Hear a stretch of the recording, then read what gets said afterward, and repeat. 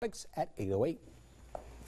All right, time now to take a look at our Jamie Casino traffic tracker. He is traveling on 16 and he's heading west right now, and everything has been nice and quiet this entire morning, so hopefully we can keep it that way. It's been looking very nice across Chatham County. Let's just jump over to the Low Country map where I want to point out where traffic is not running so smoothly, and that is right along the Buckingham Landing area on 278 heading east. So if you are in that direction, just notice that there is some stop and go traffic there and you might have a few delays.